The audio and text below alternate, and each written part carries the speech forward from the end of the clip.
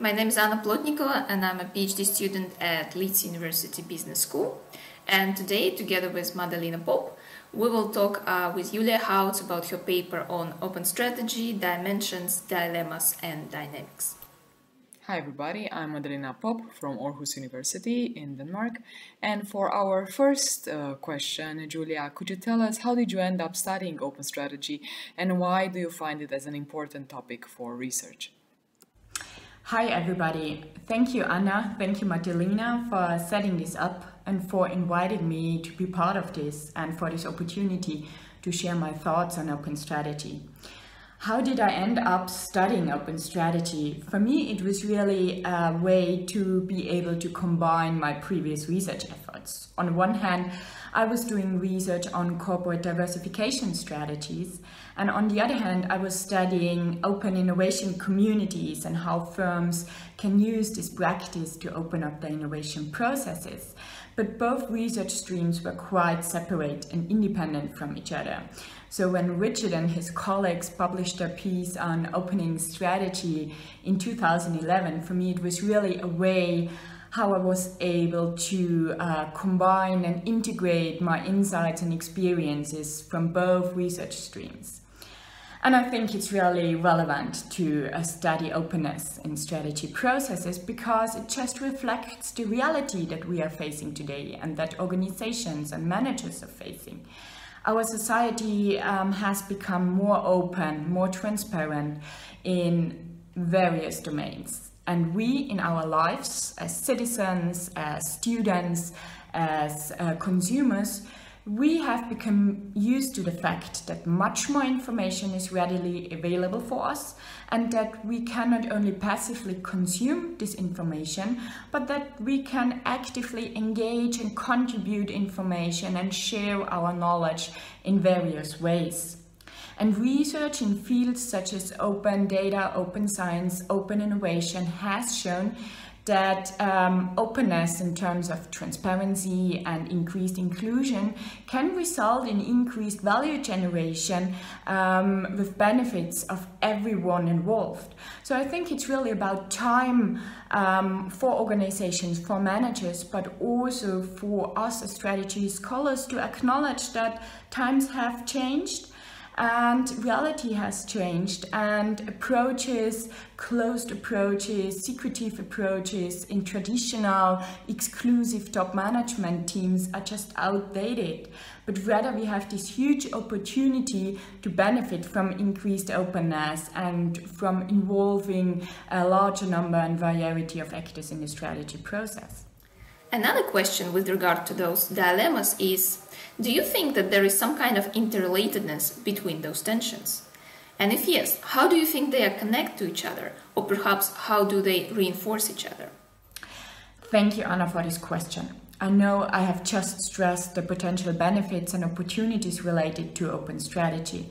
However, I think it's really essential to acknowledge and consider that openness can come with specific risks, tensions, difficulties, or as we call it, dilemmas, and those dilemmas should be considered.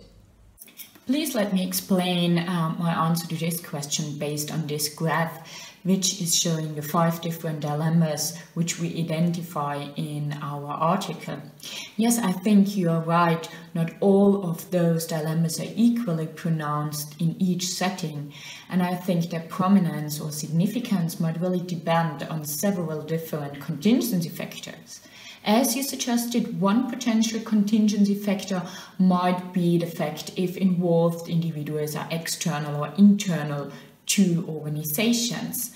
Let me, for example, take the dilemma of commitment or the dilemma of escalation. Both dilemmas are very closely related to each other because both can raise certain expectations, and if they are not met, this might result in frustrations, in anger, in demotivation, or even resistance. In the case of the dilemma of commitment, individuals are eventually excluded from developments originating from their own contributions. And in the case of the dilemma of escalations, organizations might then be pressured to open up even further, to open up additional domains, additional phases in the strategy process. And I would assume that those two dilemmas might be more pronounced in the case of internal actors. For external ones, it might be easier to accept that they are invited to be involved only once or for one particular task along the strategy process, while employees might really develop much higher expectations of being further involved. But of course, there are additional potential contingency factors, as you suggested, also different kind of open practices. Think, for example, of the dilemma of disclosure, whereas increased sharing of information may even reduce shared understanding because of different interpretations, or the dilemma of empowerment, for example. Here, involved individuals are required to digest an excessive amount of information, which can really result in a case of information overload.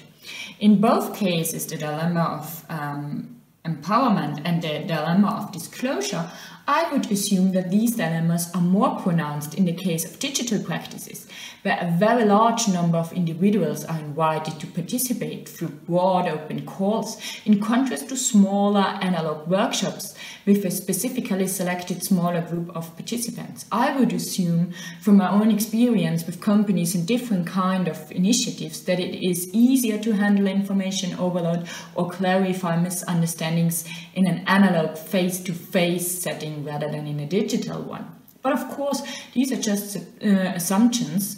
I think it would be highly insightful to better understand these dilemmas and to have further research on the contingency factors which shape the importance of dilemmas and their prominence in specific situations. What do you think about cultural differences in terms of implementing open strategizing? Yes, Madalina, this is a question which arises quite often in the context of open strategy. Are there any differences across cultures, across industries, across specific type of organizations? And if we look at the first cases that have been studied in the context of open strategy, yes, these have been mainly organizations from the software or IT sector, which often have their business models based on communities or networks, for example, Red Hat or Wikimedia.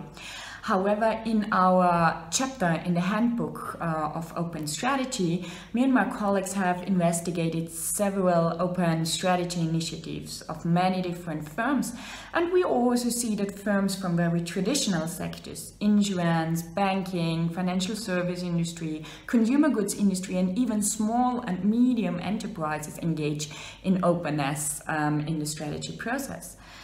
So for me, this is really a question which consider the micro level perspective, so to say, and consider the individuals involved and how open the individuals are.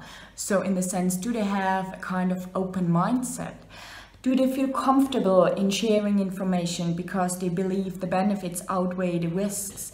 How do they react if they have to solve a problem? Do they think, what do I have to do?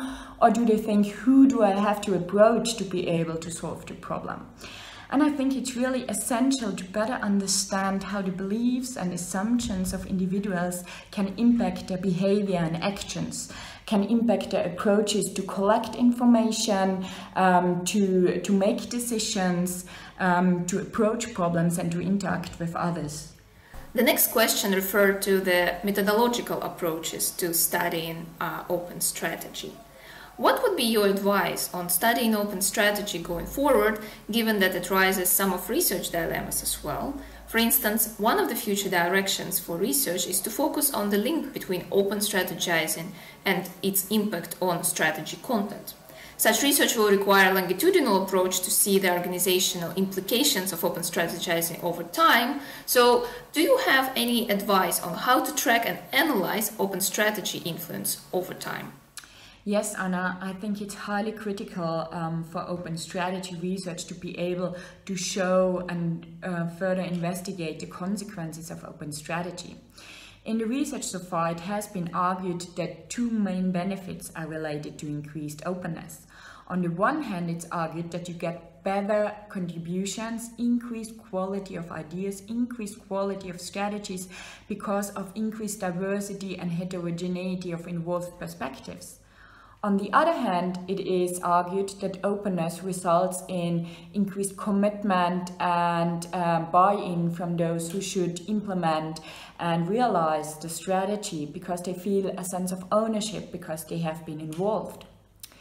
Now, I think it's quite difficult to capture those consequences. Yes, we know from open innovation literature, for example, that crowds might provide better solutions than individual experts.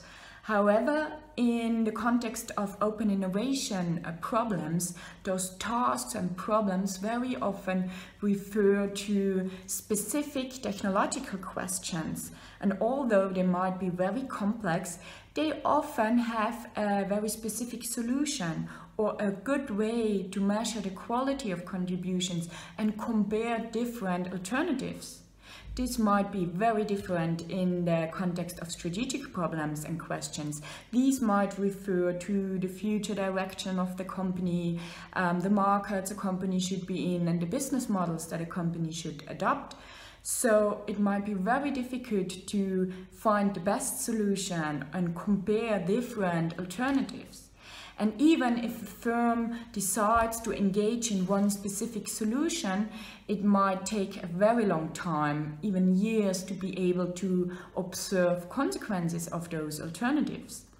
So yes, as you have mentioned, one solution might be to really engage in longitudinal research and follow and observe companies over several months, over several years, to be able to capture those consequences.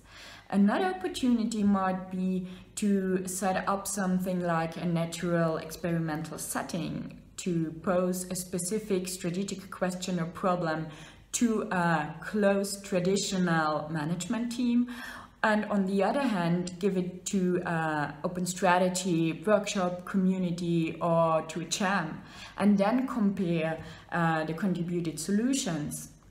Of course, you need to find companies that are willing to engage in such type of experiments. If we talk about the consequences related to increased commitment, it might be useful to move beyond qualitative case studies and engage in quantitative research. Here, for example, it might be a way to conduct large-scale surveys among those who are really participating in open strategy initiatives and ask them about their organizational commitment, about their understanding of strategy, acceptance of strategy before and after they engage in an open strategy initiative. You could also ask those who are not involved and see if there is a kind of positive spillover effect, maybe, so that there is a greater commitment to strategy if it is the result of a participatory process, even if you as an individual, you were not involved. Lastly, thinking about the future of open strategy, how do you see the development of the open strategy field going forward? And this both in terms of what are the most important questions, but also in terms of methodological developments that we could use to help us break new ground into the field. Yes, I think I have already mentioned several ways and potential avenues for future research related to dilemmas, to a micro-level perspective and focusing on assumptions and beliefs of individuals, also longitudinal research. What I also like to mention is that recently very valuable and insightful suggestions for future research have been collected and published in the Handbook of Open Strategy, edited by Richard, David and Georg. So it would be really useful to read through the chapters and build on the suggestions that have been made there. What I think could be really helpful and really valuable is if we are able to continue to grow beyond the strategy as practice community and be able to motivate and encourage also scholars from other fields in strategic management, but also beyond, to engage in questions related to openness in strategy processes. I think this could really tremendously increase our understanding and our insights into this phenomenon. So if you are a scholar and you are interested in questions related to increased transparency, increased inclusion of different actors in the strategy process, please go ahead, submit your paper to one of the upcoming conferences, Academy, EGOS, SMS. Nearly every conference now has a track devoted to open strategy. And share your insights and your knowledge and be part of this interesting debate. Julia, on my behalf and behalf of Madalina, thank you so much for your time and for the great insights into your paper, but also into open strategy research. Creating an SAP blog post is easy and fun. If there's an SAP-related paper that you feel excited about and that you would like to talk about with its author, please don't hesitate to get in touch with us. You find the contact details of the SAP Social Media Committee in the details of this video.